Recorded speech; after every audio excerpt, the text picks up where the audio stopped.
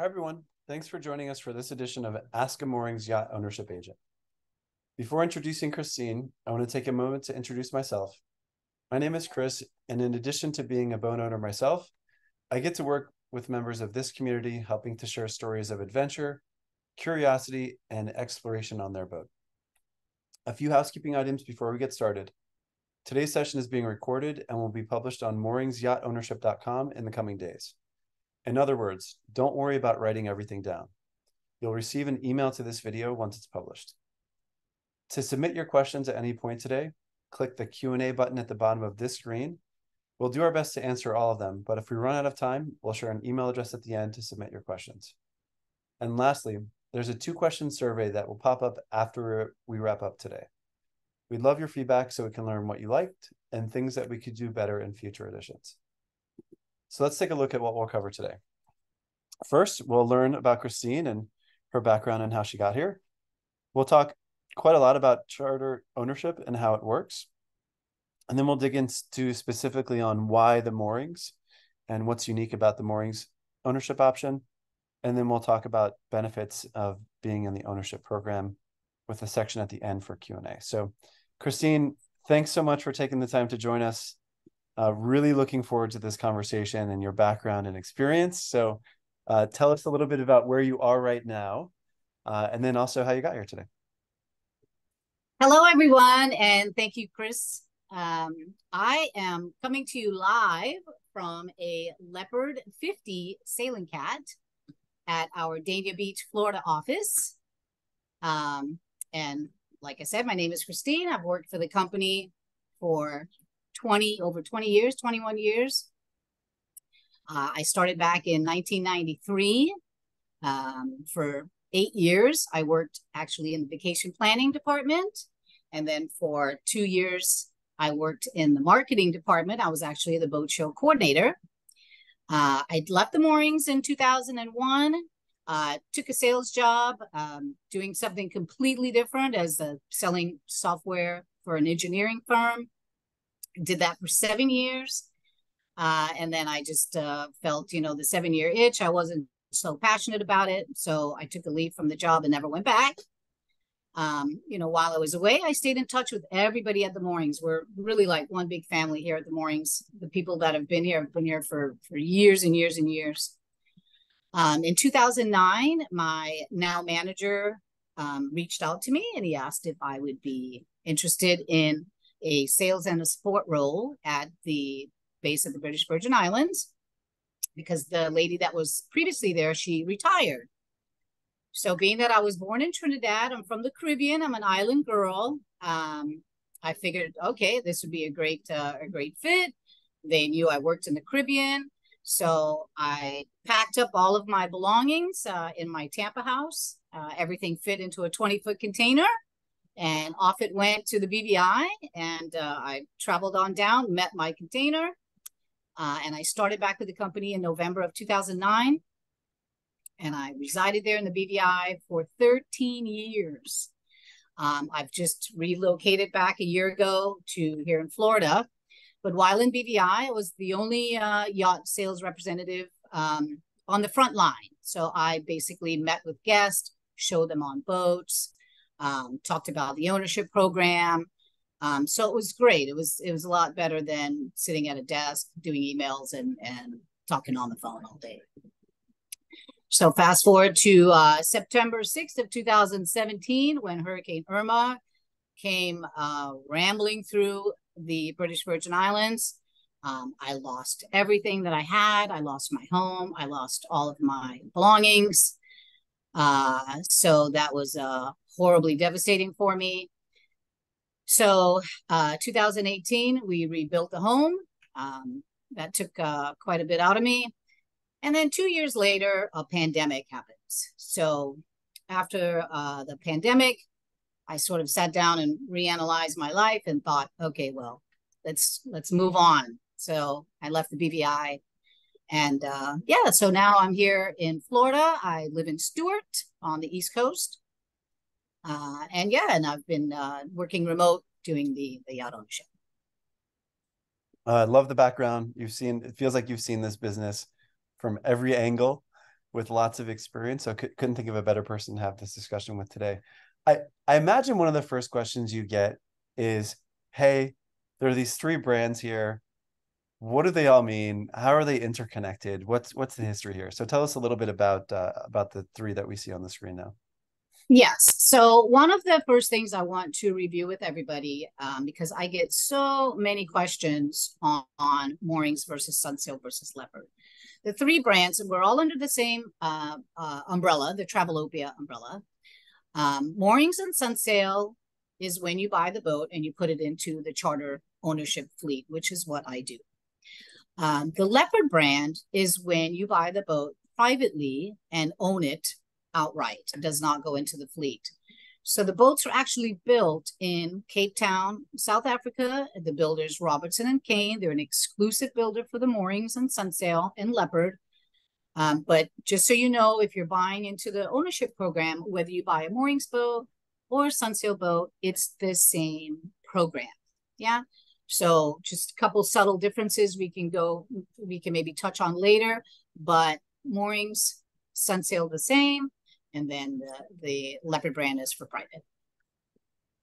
And the relationship, and this is my understanding as a Leopard owner, so keep me honest, is that the Leopard brand actually came out of people wanting to buy the charter boats, because like, these boats are amazing. How can I buy one directly and privately without having it to go through the charter life cycle? Yeah. And then kind of Leopard was the direct kind of private yacht ownership option. Right. You're absolutely right. So the Leopard brand came out of from the success of the Moorings brand of selling boats into a yacht ownership program. And people were like, oh, well, how can we get this same boat as a private and not go into the fleet? So that's how Leopard came about. Yes. Got it. Makes sense. So the next one is why do this? So tell us a little bit about, how all of this works and why folks should consider it. So the Moorings, the longevity of the Moorings is probably one of the biggest things. We've been in business since 1969, started out in New Orleans, moved the office over to Florida, to the Clearwater area, the West Coast. And we've been in business for such a long time. We are the original founder of the Guaranteed Income Program. We are the premier charter company. So people know the Moorings brand. They also know the Sunsail brand, but the Sunsail brand is very well known in the European market. So that's mainly one of the differences. But why the ownership program? For people that really want to spend time on the water, the worldwide locations is a big draw. Most of the clients that I talk to, they come straight out and say, Christine, I want to be able to charter in different locations around the world. And this is a great idea for me to put a boat in the fleet because of our financial strength of the company. We've never missed an owner payment. Even during the pandemic, we were the only charter company that continued to pay the owners when the hurricanes came through and boats were damaged. And, we had boats in BVI on the hard for years getting fixed. The owners still received their payments, and they basically just went and chartered a sister ship. They went and chartered somebody else's boat. So there is a lot to be said about the Moorings as far as our history. And just so you know, I love the Moorings. I've been with the company a long time, and I talk very highly of the company. They've been good to me. So, and then of course we have the exclusivity of being the Robertson and Kane dealer. So, a lot of people say, I want to buy a Leopard boat. You're basically buying a Robertson and Kane boat. They're made specifically for the Moorings, Sunsail, and Leopard. I want to highlight a couple of things you said, just because it sounds important to me, and it sounds like it's a big distinction, but I want to have you contextualize it a little bit. So this idea, and I've had some friends who actually had one of their boats that was in charter, got destroyed in one of the hurricanes, and they shared that they continued to get payments while their boat was, I can't remember if it was being repaired or got totaled. So is that unique? I imagine a lot of the folks here who have joined us are, talking to the Moorings, considering this as an option, but also considering other folks who do similar type ownership programs.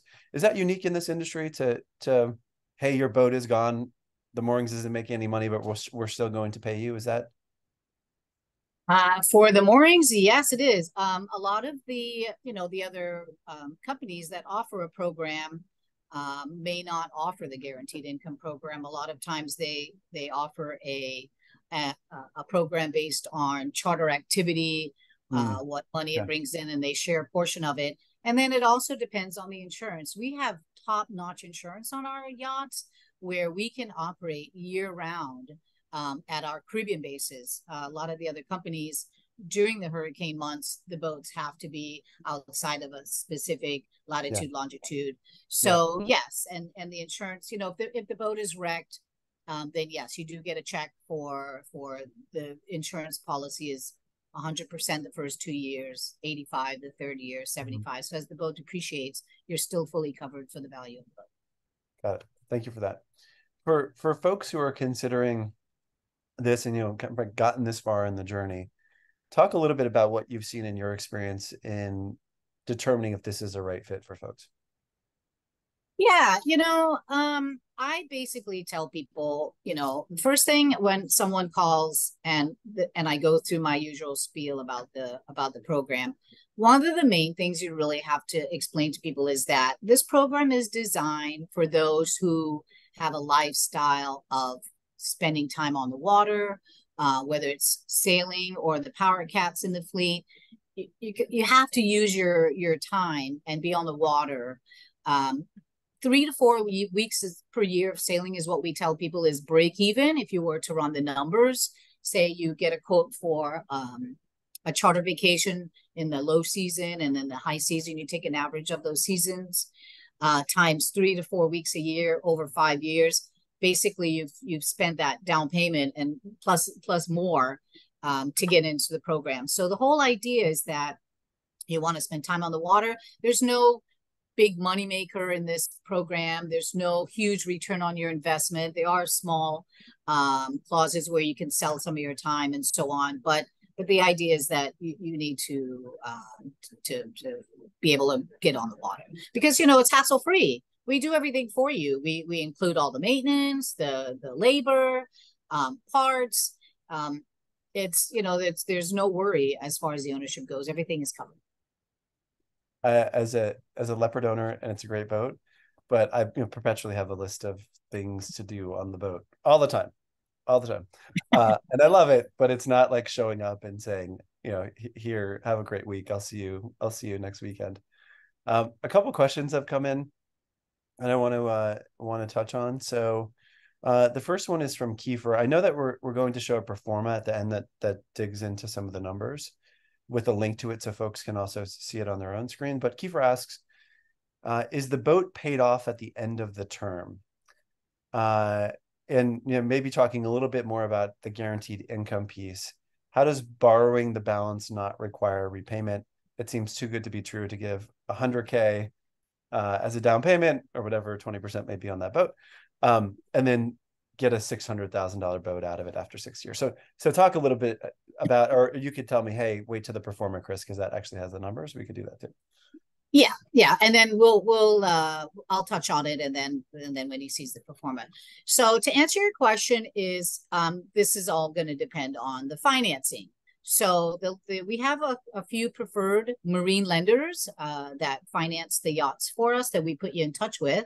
Most of the loans are 15 or 20-year loans. So no, the boat is not paid off after the 5 years. We keep it in the fleet for 5 years because we want the boat, to be fresh and to be well maintained. So we feel that 5 years is a good amount of time to keep it in the fleet where the boat still fetches good revenue when it goes out on charter. So once you put down your down payment, again, we'll cover this a little later, but 25% down. If you finance the boat and you do it over 15 years, we're basically paying your mortgage for the first 5 years of that loan. So some owners, if they want to keep the boat at the end because they're not out of pocket any more money than their down payment for the next 5 years, some of them will pay extra towards bringing down the principal of the boat. Some of them pay cash and just pay it off, and when they get that revenue, that's money in the bank. So yes, the boat is not paid off, but it's all going to depend on the financing that you do. Awesome. And then question here from Jeff. He wants to know what percentage in kind of in general, what percentage of people who are in this program are single owners? So single, an entity, a couple buying the boat, putting it in charter versus like a group of people coming together, pitching Okay. in money to do like a multi-owner. Yeah. Yes, that's a great question, and I'm glad Jeff brought it up. So we have, I don't know what the percentage is, but we do have a large, because we have yacht sales agents all over the world selling boats. Just so you know, I'm not the only one. Sometimes I do wish I was the only one, but I'm not. So a lot of our owners, I'm doing a contract now where it's two guys that are going to buy the boat together. They form an LLC, they split the cost down the middle, and they split their owner's use, and it works for them because we give you an ample amount of owner's time, so it works for them. I did a deal a couple years ago. It was 6 guys that bought the boat. The contracts were a nightmare, but that's how it goes. Yeah. So and then we have where just the husband and wife owns it, and but most of the quite a large majority, I would say, is an LLC, and they partner up with somebody, which is fine. Yeah, we do allow that, no problem. Awesome. So let's actually dig in a little bit more into how the process works. Yeah. Walk us through the 6 kind of boxes on this slide. Okay. So I do this in my sleep. So you purchase the boat. The price of the boat is what we call a complete charter ready, all gear, tricked out boat. It's brand new. So we don't sell any used boats. It's brand new coming out of the factory. So it'd be the following year's model. The price includes all of the equipment. We send you a spec sheet, which shows everything that's included on the boat. If we take the sailing cats, for example, they all come with generators, water makers, all the navigation equipment, front and forward facing cameras, lines, fenders, pillows, dishes, you name it. It's loaded up and put into the fleet. So you come up with the 25% of the yacht price, and you're in the fleet for the 5 years. We keep the boat for 5 years. Depending on the location, the boats that are in the Med are on a little different scheme. We won't go into that, but those typically 6 seasons because they have short seasons over there. Yeah.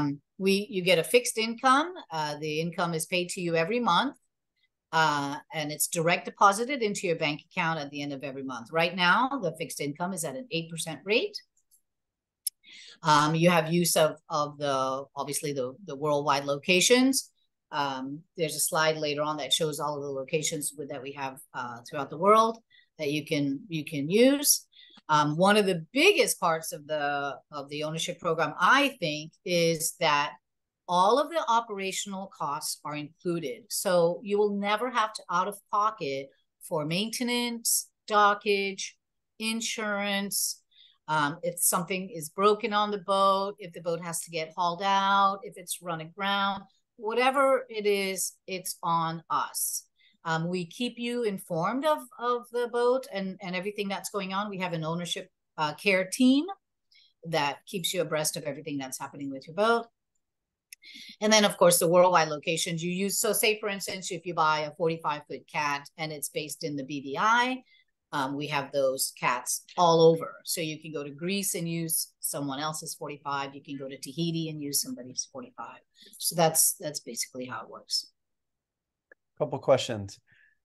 Do owners get to name their vessel? I've walked through some of the bases before and I see all the names. I'm like, who comes up with these names? Yes. So they do. They do get to name yes. them? Yes. Awesome. The name and the hailing port. So typically where they live, yes, you get to pick your name. You don't get to pick the font. Okay. Because all the fonts have to stay the same while the boat is in the fleet. But yes, you do get to pick your name within reason. Okay. Yeah, I can see some proposals. There's a few risky ones that have come across. Yes, there's a few risky ones that have come across. So yeah, we do have. There are some guidelines. Yes. Okay, makes perfect sense. Rory wants to know a little bit more. So you mentioned 8% return. So kind of return on what or of what? Oh yeah, so the 8, and again, you'll see it in the pro forma few slides down the road. So yes, the 8% guaranteed income is annually based, but paid monthly, and it's off of the full purchase price of the yacht. Got it. So I noticed, I'm just connecting some dots in my head. The lending rate for a boat right now is probably right around the same right piece of it. So for folks who are financing, you're still, you're getting the return during that period that kind of matches at least what the cost to borrow money is. Correct.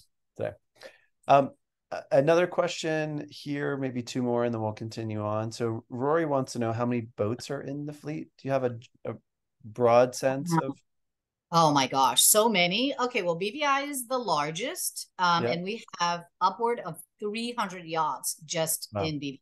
That's why I was there.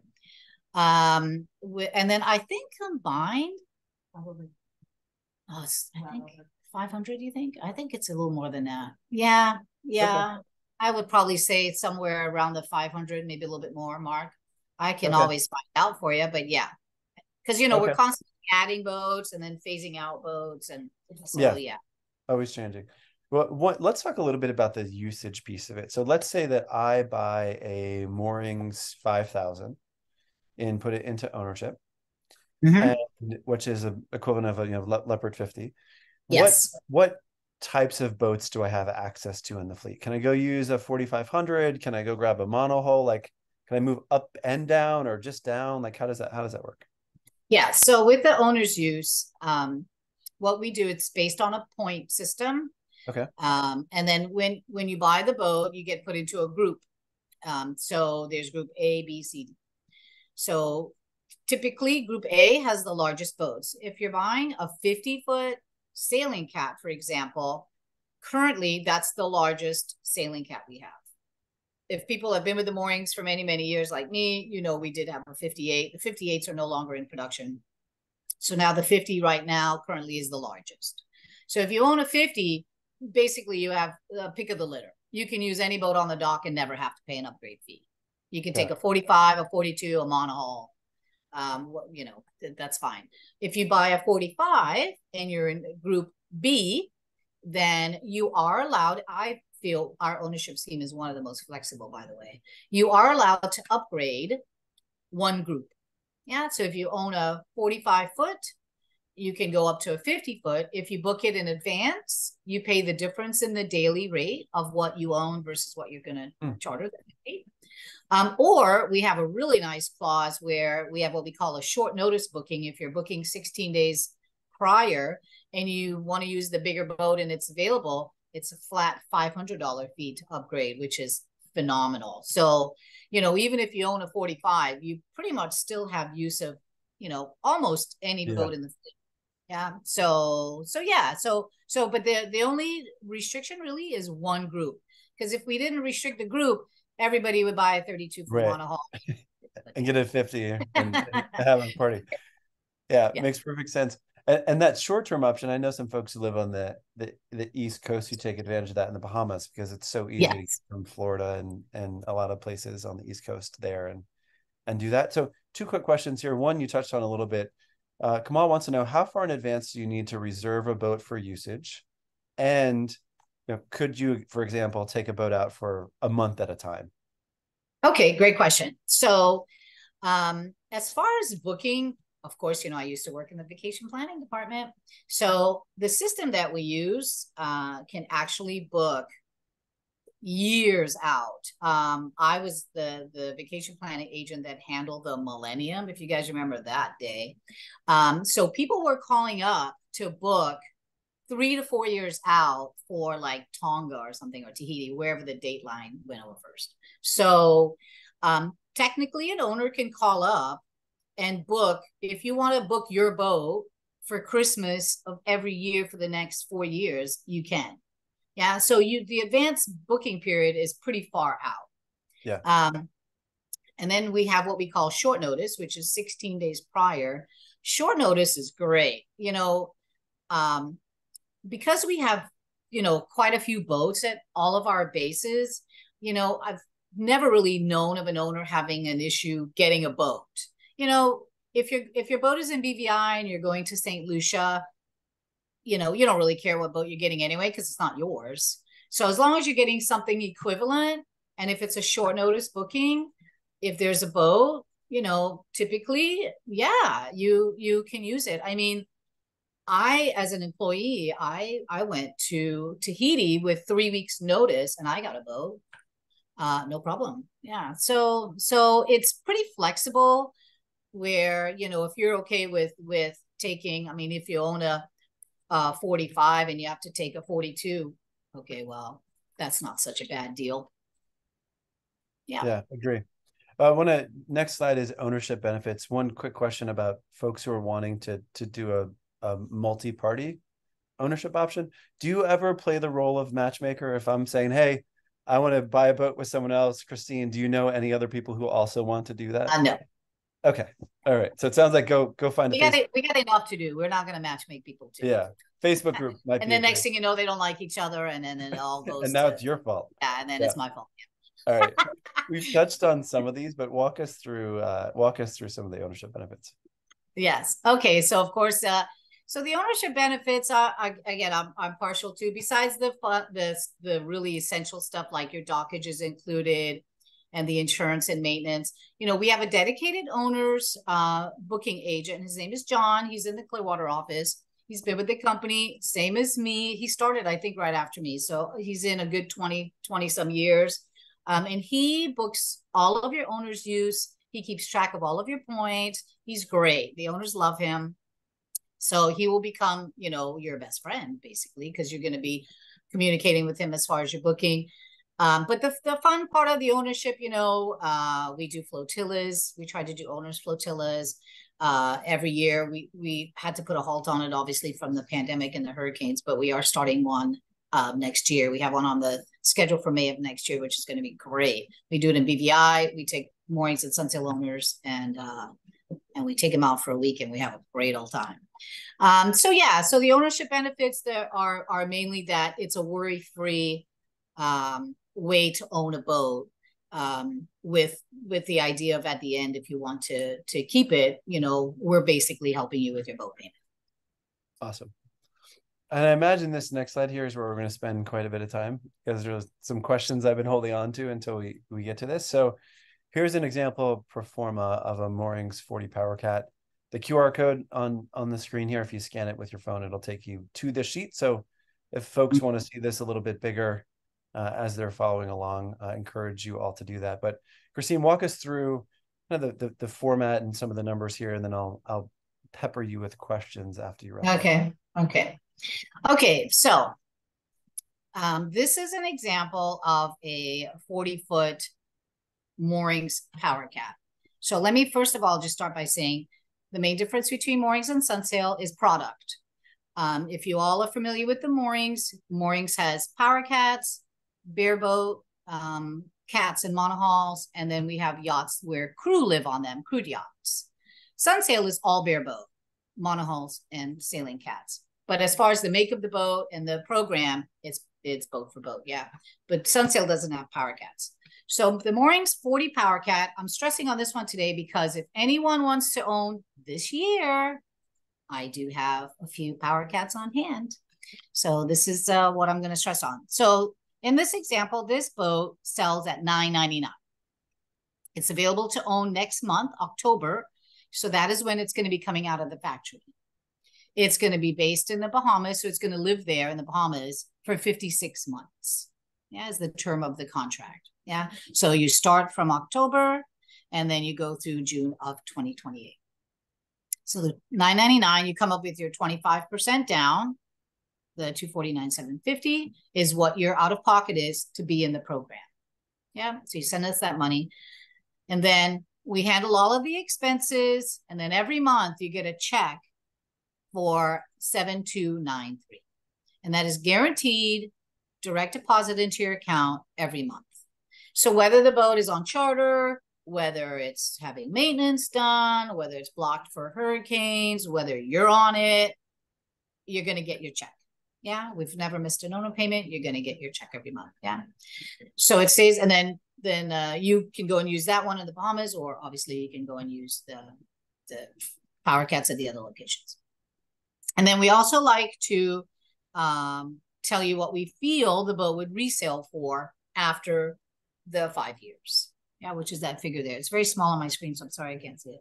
6 something. Yeah. So that basically, so at the end of the 5 years, again, I think we're going to touch on this on a later slide, but I'll go over it now. At the end of the 5 years, you have 3 options. You can either keep your boat, sell your boat, or trade up for a new boat. So the trade up program is obviously the most popular with our owners. You know, if they're still healthy, they're still boating, they're still sailing, they love the program.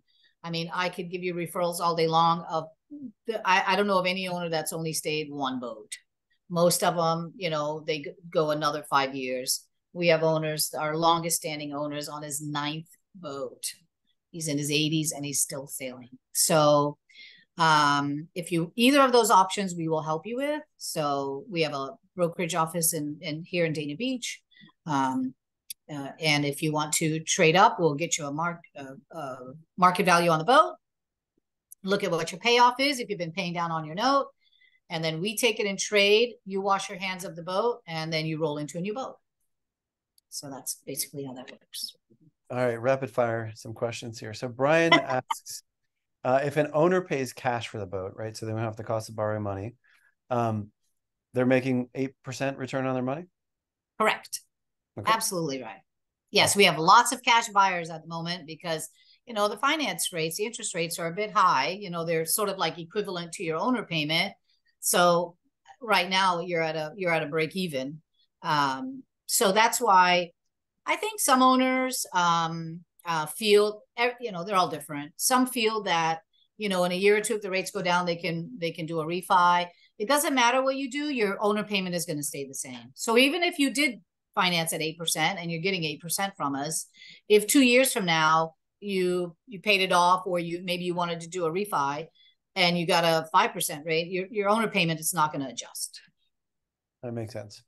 Steve wants to know, do you have stats on resales at the completion of the contract? So basically what happens at the end of the 56 months? You mentioned most people go into trade up, but yeah, can you parse that a little bit? And then in terms of like average time to sell, are there instances where that number at the end, the boat doesn't fetch that? And like, kind of walk us through. Yes.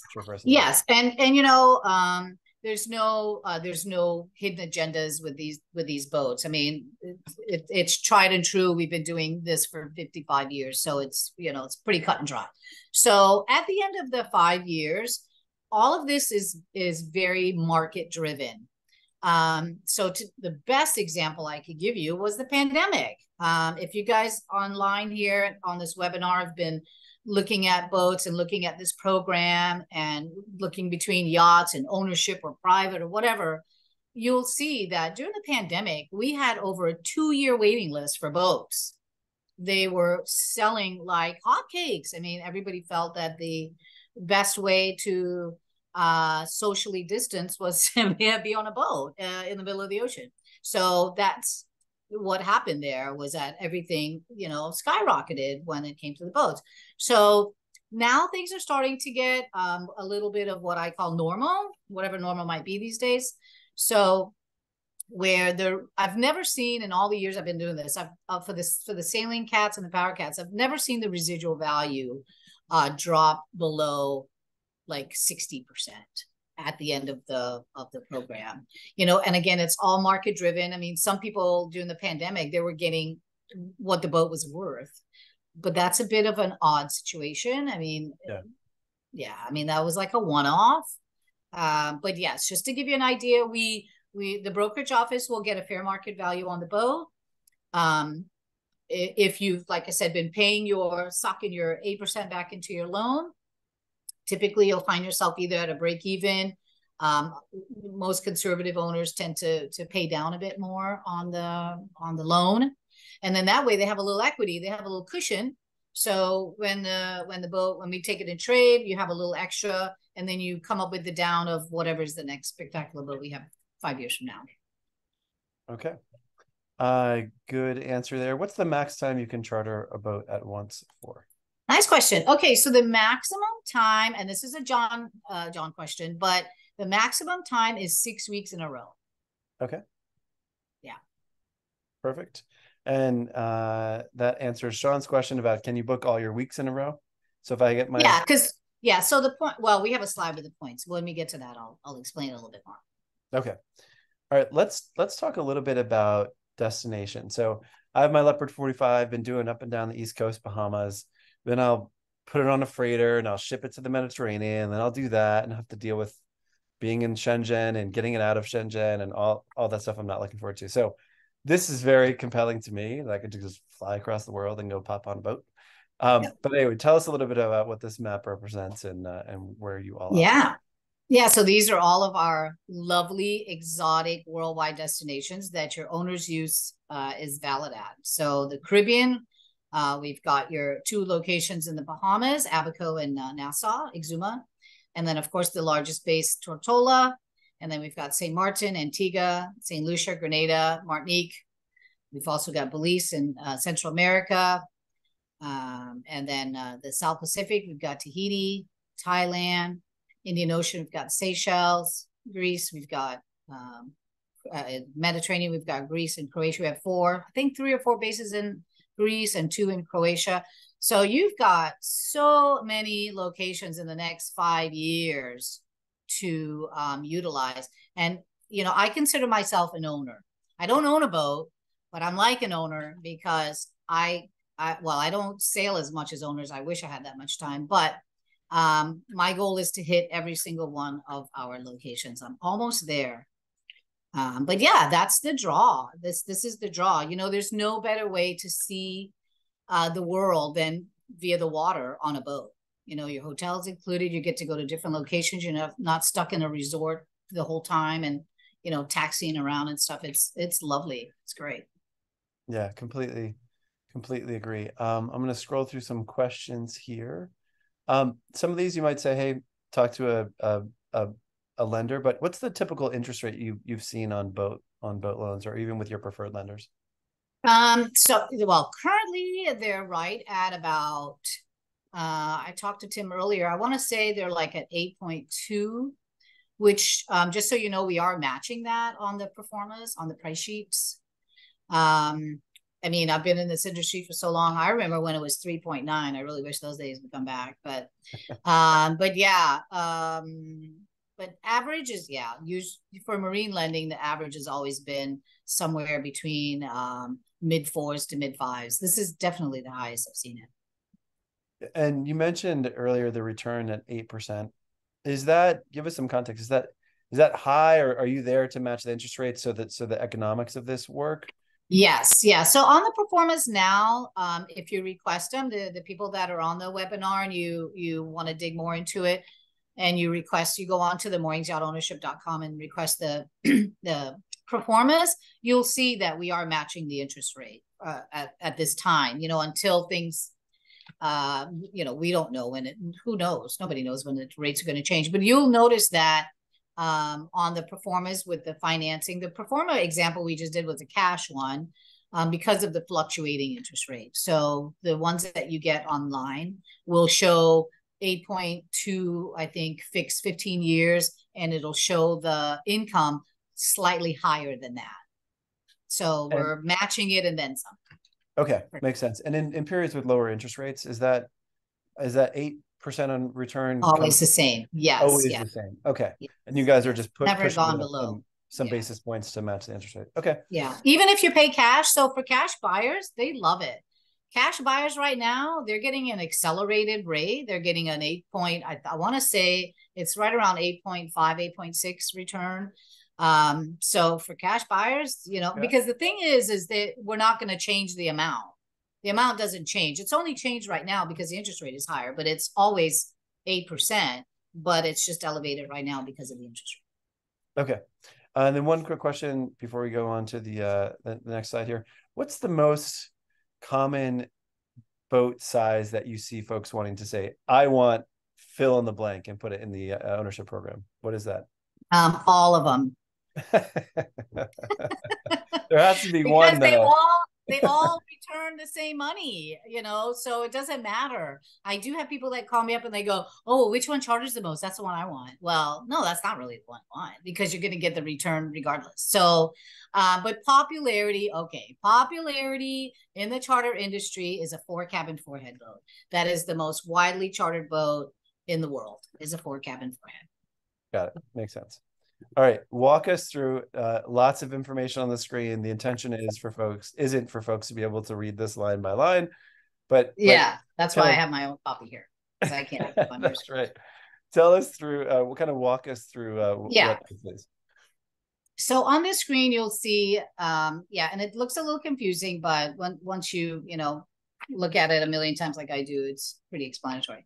So basically, the destinations, the reason for the red and the blue is moorings, red is sunsail. But you'll notice that because there was a time where moorings had more bases than sunsail and vice versa, but now we're pretty much equal. The only base that is only sunsail is with Sundays, where you can use your time. But other than that, all the locations both have moorings and sunsail boats. Yeah. And then the columns is power cats, sailing cats, flotillas, and the school.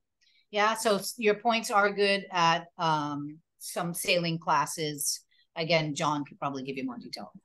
So if you notice in the orange column, all of our locations have sailing cats, but not all of them have power cats.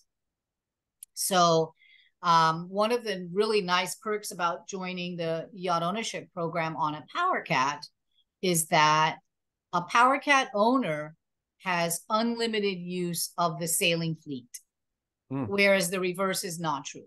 Yeah. So if you own a sailing cat, there's a clause in the contract that you get 2 weeks of low season use where you could take a power cat. I know most sailors are like, I don't want a power cat. But a lot of the power, like I had 2 guys years ago that bought a power cat because one guy really liked to sail and one guy really liked to power. So they bought the power cat, and when the partner came boating, he took a sail cat. So it worked out really well for them. So keep in mind that you buying into the power program, you have unlimited use of the sail because of the fact that all of the locations have sailing location. So then you go on to your points. You get a total of 84 points. Across the top row, it's 42 points of advanced booking plus, and then you go down the column, 42 points of short notice. So you get 84 points in total. The light blue, or it kind of looks white, light blue, 1 point is 1 day of sailing in the low season. Very easy. 2 points is 1 day of sailing in the high season.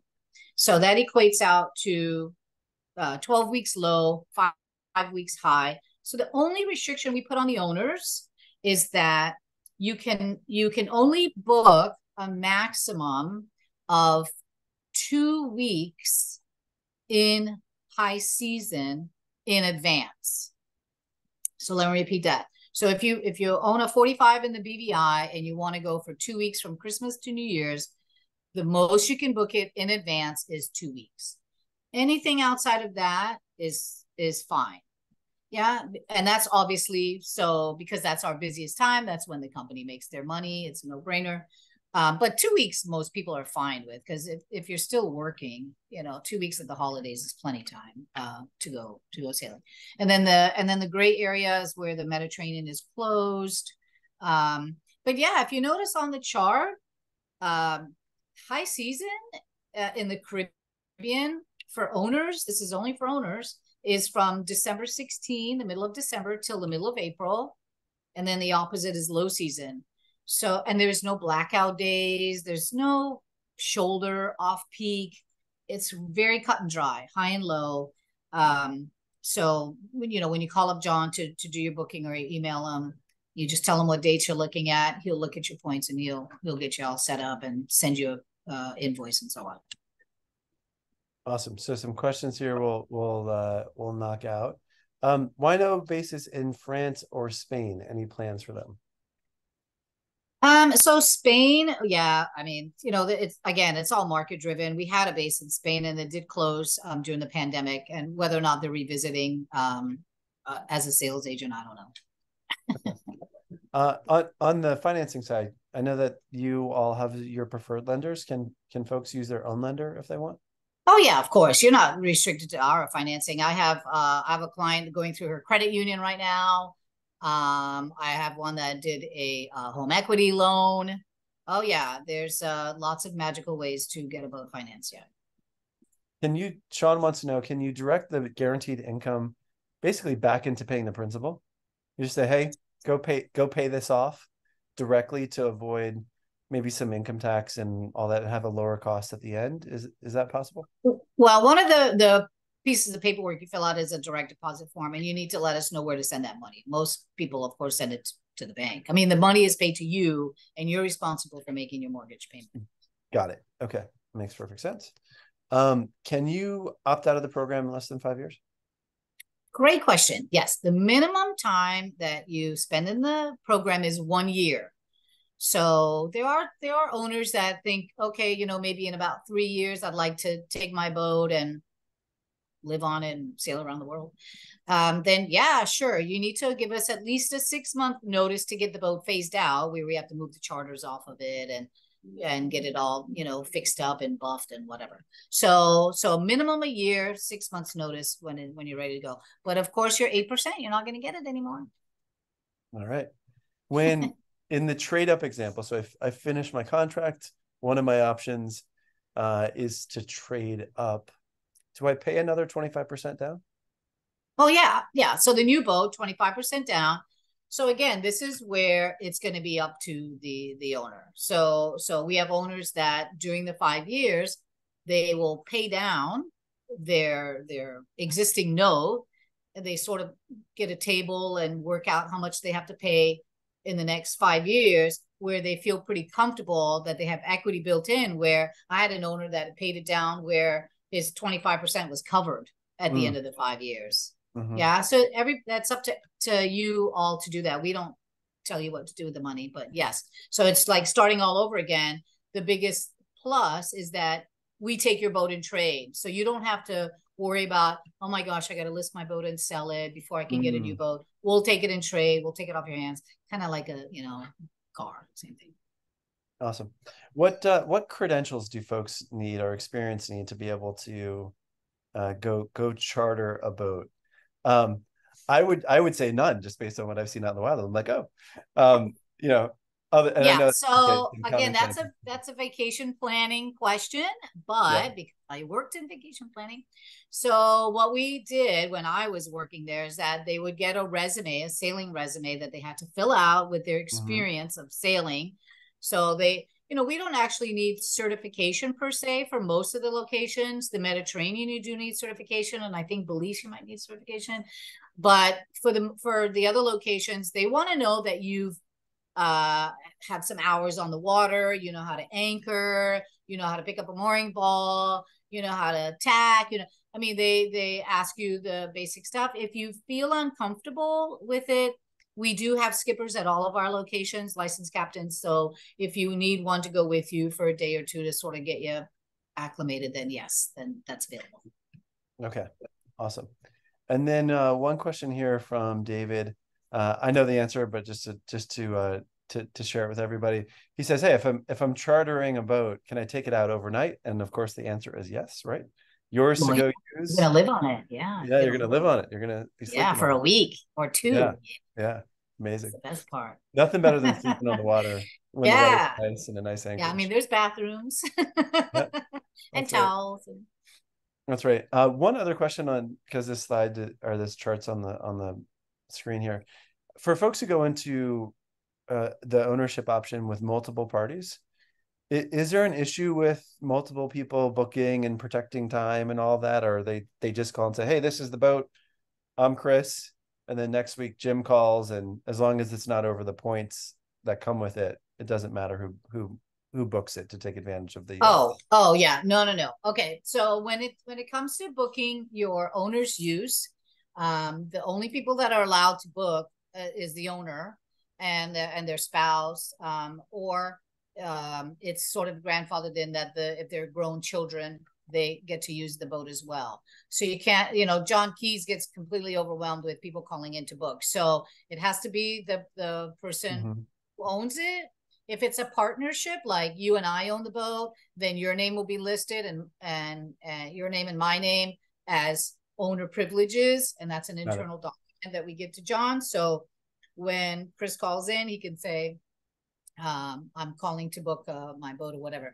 So the clause that with the owner's use that we didn't go over is the guest use. So there's a really nice clause in the ownership program where 2 weeks of low season use per year, the owner can sell, donate, or give away where the owner doesn't have to be on the boat. Yeah. So some people use it as a tax write-off. They're probably maybe part of a charity or an auction. Some people give it to sell it to neighbors and friends. And the nice part of it is that the owner does not need to be on the boat during those 2 weeks. So that's the only exception that we make. Other than that, when you book the owner's use, an owner needs to be on. Okay. Do you get, let's say I have a 50 and I charter and go to use a 45, do I get points back? Because I'm the points have no dollar value. They're time on the water. Okay. Yeah, and they don't roll over to the next year. You either use them or lose them. You know, don't feel bad if you don't use all of your points. It's a lot of points, and there's not a whole lot of owners that use every single point. So yeah, because they don't have any dollar value, they just work out to time on the water. So whether you're using a 38-foot monohull or you know, a cat, you know, it's time for time, point for point. Let's talk a little bit about the cancellation policy. So if I book a year in advance and then I cancel 2 months before the date I'm supposed to set sail, do I lose that week? Do the points go back? Am I forfeiting? I don't know. That's a John Keys question. I want to say, I remember John, I can verify that, and whoever asked, I can email him. But I remember John telling me as long as they cancel 60 days out, then they get their points back. Okay. I'm pretty sure it's 60 days out. Within 60 days is when the penalties come. Okay. I know we're going to pop your email address here on the screen in a minute, so we can give folks a chance to follow up. So we've covered this, right, a bit. Maybe just a quick touch on this in terms of what happens or what are the options once the contract is over. Yes. Yeah. Keep it, sell it, or trade it in. All right. Perfect. What's the if I trade up and do another boat and you all buy back my boat, what's the value? Is it the estimated value that's set in the pro forma that you're buying it back at, or is yes. Well, it's not a guaranteed I mean, we don't do guaranteed trade backs because of the market, you know, and it's 5 years down the road. But yes, I mean, they'll, you know, we don't keep these boats. You know, if we kept every boat that we took in trade, I mean, we would run out of room. We already run out of room in the BVI. So we listed straight away, and those guys are really good about finding buyers. You know, people really flock to the moorings and sun sail at the bases for used boats. You know, they know where the boats have been. They know the company's reputation. We keep a log on every single boat in our fleet that the owners have access to through the ownership care team. So whatever is going on with their boat, they're not left in the dark. You know, whatever maintenance is going on, whatever oil changes are going on, the owners are so there's no hidden agenda when somebody comes to buy a used moorings or sunsail boat. If it got wrecked, if it got grounded, it's on the report. All right, David wants to know, and then maybe this is the the elephant in the room for me, and at least, you know, before I learned more about this, or even when my boat was new and I was so scared to, you know, get my first scratch and run it aground the first time. Once I realized that, boats are meant to be repaired, like they're actually built and designed so they can be repaired easily. But David wants to know, he's like, hey, at the end of the term, what kind of condition can one expect the boat to be in? What level of refresh occurs in inspection during yacht turnover to the owner at the end? How many hours on the engine, you know, things like that. So what can someone expect? Because, you know, you're going to buy this big expensive thing, other people are going to use it, it's, you know, it's going to run aground at some point, right? Oh yeah. So let's talk a little bit about that and what folks yeah, great. Yeah, I mean, there's no hidden secrets. I mean, we're going to use the boat, there's no doubt about it. And, you know, the first thing I said when I started this was, you know, I was the face-to-face in the BVI. So trust me, when I tell you, when owners would come up to me, they would come into my office and it'll like, Christine, what's it? Scratch on my boat. What happened? And they would go on and on and on. So yes, that kind of stuff happens.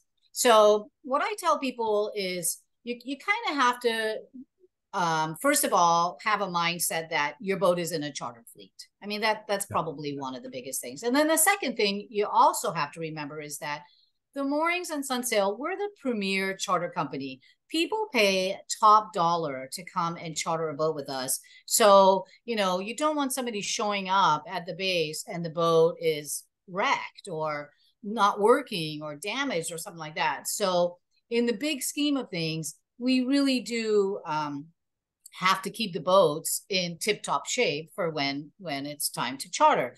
So yes, there's going to be nicks and scratches.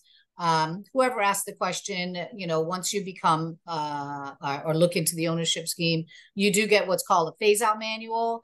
If you're going to keep the boat, we send you the phase-out manual, and it shows everything that the boat is going to go through during the phase-out. It's a very comprehensive. It's a live working document. It's a PDF of about 50 some pages, and it shows everything that the boat is going to go through at the end. So that's if you're going to keep it. Most owners have no intention of keeping their boat at the end of the 5. So yeah, they just want to know that they're going to get a good trade value and trade up and keep going and go again for another 5 years. But yes, the boat is going to get used. As far as generator and engine hours, I mean, brokerage would probably know more since I only sell new at the end of the 5. Yeah. What to expect as far as the hours. Again, we had a pandemic for 2 years where none of the boats went off the dock. So the engine hours are probably great right now. Right. So, right. So those are the things that you have to take into consideration. Thank you for that. Two quick pieces here. We dropped the link to the Performa in the chat. So if folks had problems with the QR code, they can do that. Jeff is wanting to, raising his hand. I have 2 people for a 4-person LLC that we're wanting to form. Anyone interested? So Jeff, pop that in the chat so others can get in contact with you. Okay. And hopefully that works out. And then, one question here is, I imagine some folks are on the fence a little bit. Should I go buy a new Leopard and go right now? Or should I do the ownership program? So what are some of the factors that folks should consider if they're asking themselves this question? Yeah. Well, Chris, you're the best person to answer that. You buy a private boat and you start getting bills right away.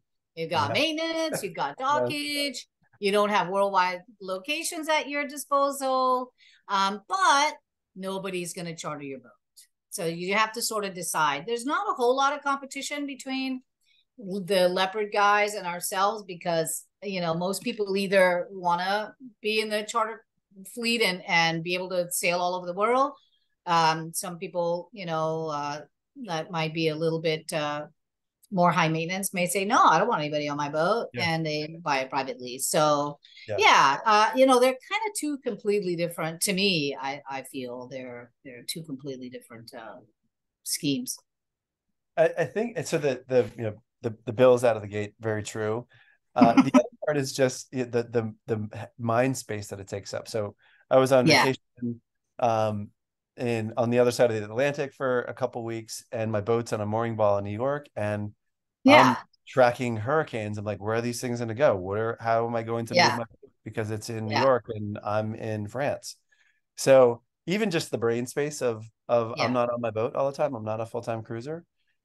So even just that part of, I don't care. A lot of the private people, they, even the ones that buy private, I mean, I think, I don't know what the percentage is, but I feel it's probably rare that they actually sail over to the Med. Or, I mean, unless they're living on the boat and they're going to do the ARC or navigation and that kind of stuff. But all right. So I'm going to try to squeeze in a couple of these here. I want to underscore, because there's about 21 open questions that we haven't been able to get to here in the Q&A. So your email address is on the screen.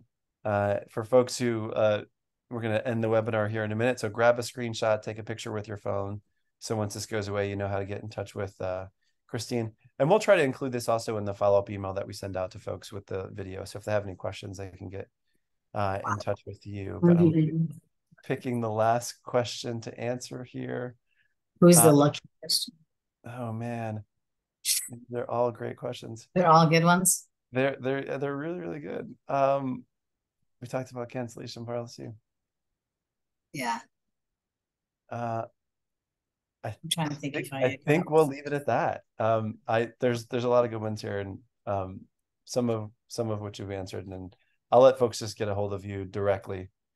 Yeah, I just want to know who's ready to buy a power cat. Right. There you go. The one that is leaving the factory next month. Oh, and before I go, I also wanted to mention that we are going to be at the Annapolis Boat Show. It's October 12th to the 15th. I will be there along with all of the new models. We're going to have the 42, 45, and 50 Leopard. All the team is going to be there. Friday, we do an owner's reception. So if you want to come and pick some owners' brains and be there at the show, it's my favorite show. Annapolis, Maryland, October 12th to the 15th. Yeah, it's a really awesome show. Yeah. Well, we'll leave it there for now. There's a 2-question survey that will pop up as soon as we hit end on the webinar. I want to thank everyone for taking the time to join us and all the great questions that came in the Q&A. And Christine, thanks for sharing all of your knowledge and experience to help guide folks. Thanks. Appreciate it. Yes, it was great. It was fun. Thanks, right. everybody. Take care. Bye.